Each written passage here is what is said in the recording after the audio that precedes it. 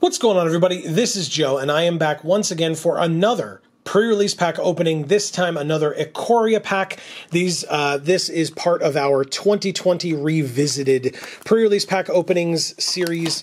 I decided I wanted to do these, one, because, you know, game stores had a bunch of these left over because we weren't able to play in events at those stores. And also because, you know, I love pre-release packs. I may have a problem. But we'll put that D20 up there. I just enjoy it greatly. These sets were really great, and I want to do them some justice. We have the little insert on mutating your creatures. We have a code, which is still valid at the time of recording and at the time that we upload this, almost certainly. And so you will all be able to, well, somebody is going to get this code and someone's going to be able to use it. That will be at some point in the video. There is also the punch-out counters, all the different abilities, etc. So we'll put those on the side. We have a divider as well with the gem razor on it, so that's cool. So somewhere among these packs, we will have the code giveaway, but here are the packs as well. We'll move those over too. So let's see what we can get in here. Let's talk about what kind of a deck we would make, what kind of a deck you would make if you were in my shoes, and if you opened this at an event. And let's look at my promo foil rare. It is this Labyrinth Raptor. Let's get a little closer for you. The foiling on this is somewhat lackluster, I feel. Maybe the spines on his back are cool. Yeah, not bad. Not bad. But otherwise, somewhat lackluster. I'm not a huge fan of the foiling pattern. And the card is just fine. I don't think that, like, Menace Tribal is really a thing that is viable. But who knows? Maybe I'll be proven wrong. We have a Vivian pack to start. Let's just rip right into it. If you've missed our other videos in this series, there should be a playlist for you linked at the end, but feel free to, you know, check out the things on our channel that have been put up recently. We have a Spell Eater Wolverine, a Garrison Cat, Phase Dolphin, Honey Mammoth, a Cavern Whisperer showcase art. Such cool art. Oh my god, it's so good. We have a Coordinated Charge, Excavation Mole, Suffocating Fumes, a Crustacean, such a funny card. Void Beckoner is the first uncommon. What a beastly looking monster this thing is. A Mystic Subdual, and an Indatha Crystal. We'll try to remember that we have these for if and when things jump out at us for what we want to do. Because this is a very good one. But my next rare or mythic is... Whoa. Okay. Hell yeah. I appreciate that. This is the Borderless Alt Art Vivian Monsters Advocate. Very, very nice. It is a mythic. What a great way to start this kit, too. Okay. I mean, I would definitely lean more towards this than this Labyrinth Raptor that we got. What we would pair it with yet is somewhat harder to tell. We got the Void Beckoner, the Mystic Subdual, and the Indatha Crystal as our uncommons. The Crystal would help if we wanted to put black and white in with this Vivian, but this is really sweet. This almost certainly gets in unless there's like really just no green at all for us. And even then, I don't know, double green is a tough splash, but that's fine. Behind it, do we have a foil as well? We do. Okay, how sick is this pack going to be? What do we think? Okay, it is a foil common in Whisper Squad. I mean, hey, you know, foils are cool. Ooh, their masks look awesome. Wow, 2020 Revisited. Their masks look awesome, huh? All right, I appreciate that. And the blade on this Whisper Squad guy over here, this blade looks cool too. Very, very nice. Okay. Well, behind that Whisper Squad, that was a sick pack, I like that, was a Mountain and an ad card. Boo, ad card. You know what? Ad card, that's it. Whole pack was trash. We have a Prickly Marmoset. Oh. Okay, inside of the Prickly Marmoset pack, we have a Wingfold Terran,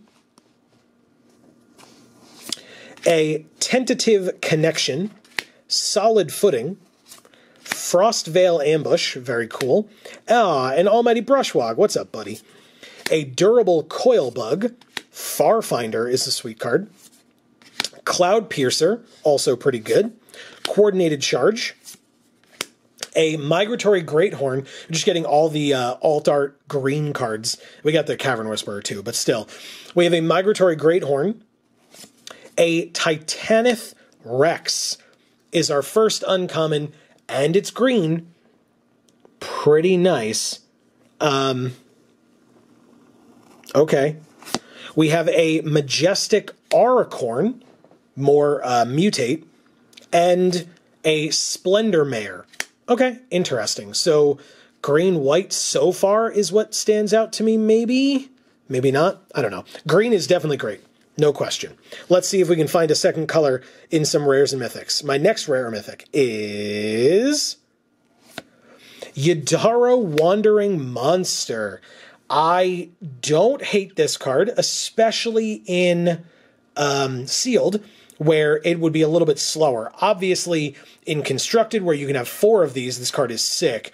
But in sealed, where you're only going to have 1, and then if you are like the luckiest person alive, you have 2, it's going to take a while to get this thing out. But when you do, it seems pretty great. So Yidara Wandering Monster is here, followed by a Wind-Scarred Crag and a Human Soldier token. That token is sick looking. I love that. Well, it's that time. We have a code for MTG Arena. This is our way of saying thank you to each and every one of you for watching our stuff. We try not to advertise that we do these codes because we want these to go to people who come to watch our videos because there are videos, not because they have a code giveaway in them.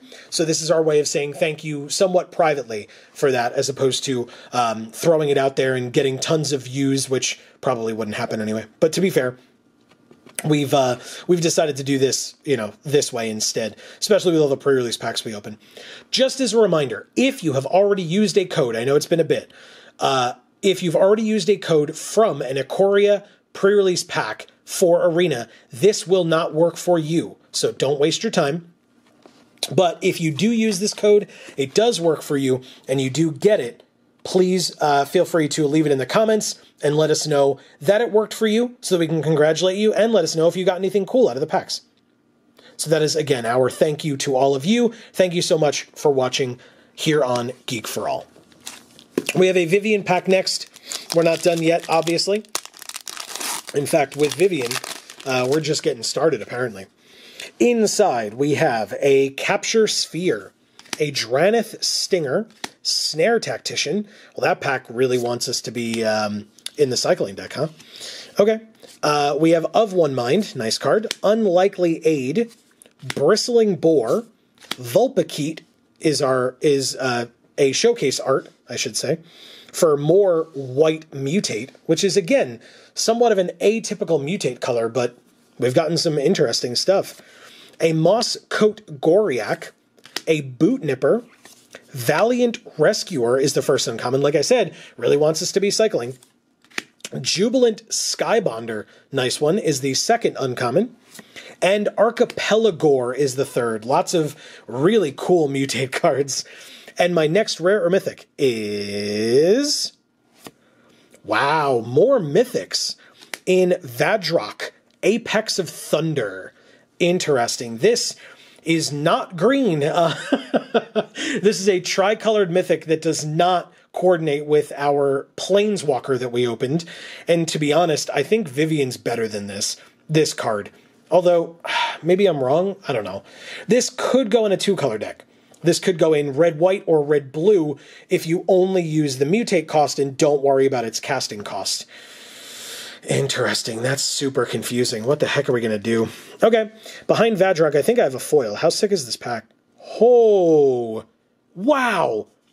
First of all, double mythic pack. Second of all, third mythic of our kit. Wow, this is sick.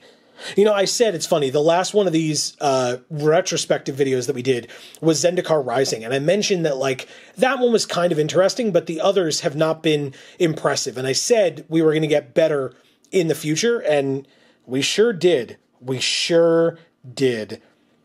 Halfway through, 3 packs, 3 mythics.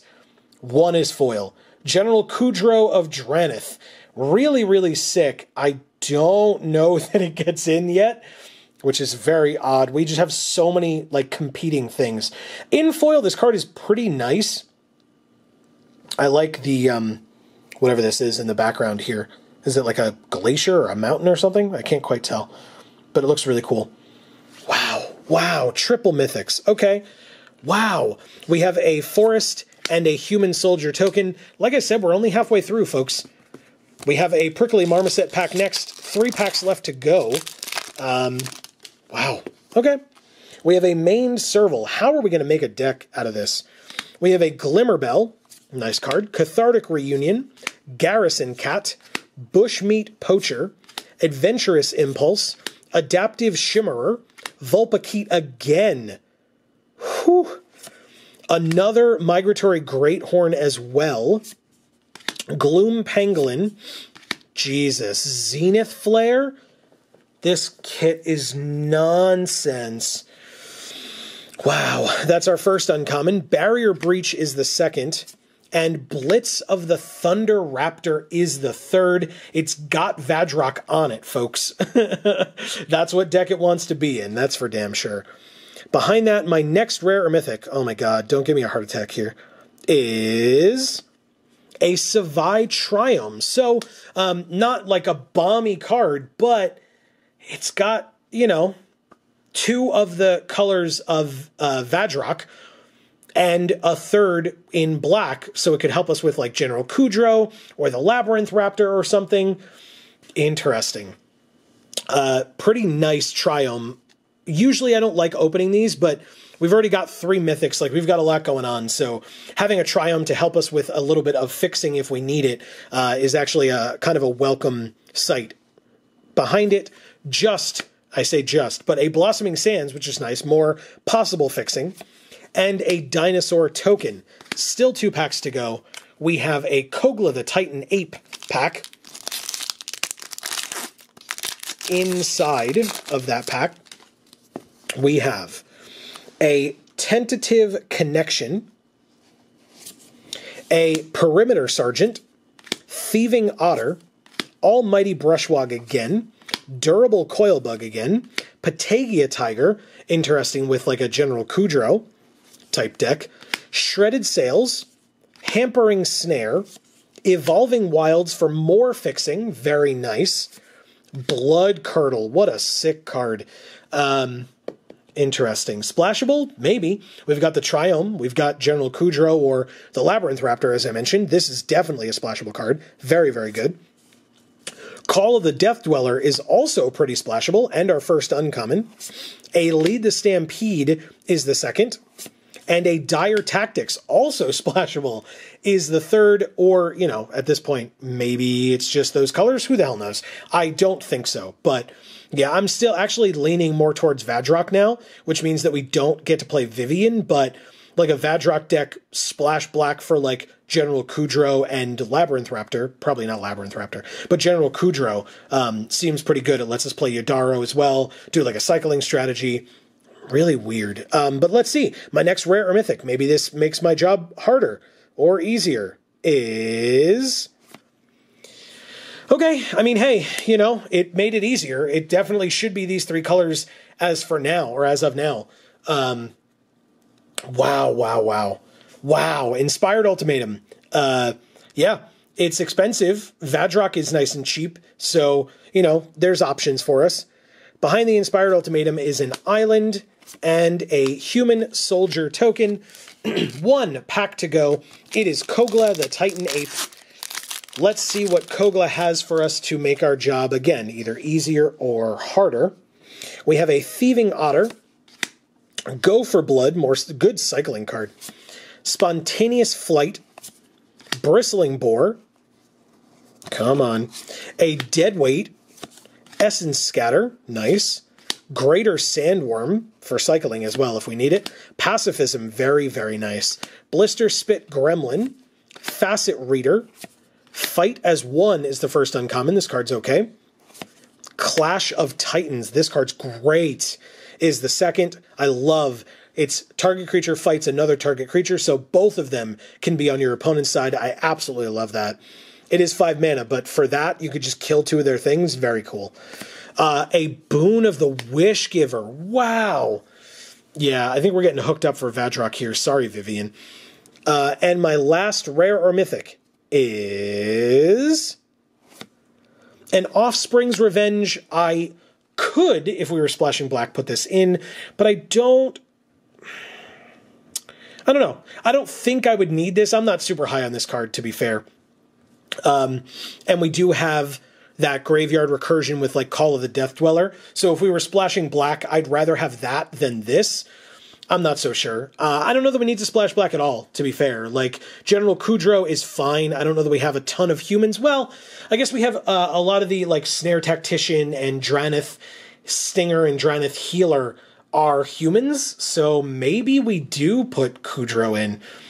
Like, the Savai Triome and, like, 1 or 2 other black sources. Interesting. That's my thought. As always, let me know. Behind it, nothing else. Ooh, a Rugged Highlands, but, I mean, you know, not much else. And a Punch-Out token card. Can I show you 3 cards? Like, I think I can do it. I think we can make that work. 3 mythics. A 3 mythic kit, folks. 3 of them. That is incredible. I love that. What an opening. Thank you for watching this video. I hope that you enjoyed it even half as much as I did. This was sick. What a great opening. I'm very, very pleased. But yeah, please let me know your thoughts down in the comments below. What kind of a deck would you make? Do you agree with me that it's a Vadrock like cycling deck, especially with Zenith Flare in there as well? Would you splash General Kudrow? Would you not play any of or either of them and go for like a Vivian type deck and do some like mutating stuff with like green and white? Because we saw some good mutate stuff in those colors. I would love to hear your thoughts down in the comments below. Like I said, I think Vadrock splashing Kudrow, we can get the Inspired Ultimatum in there, the Yadaro in there.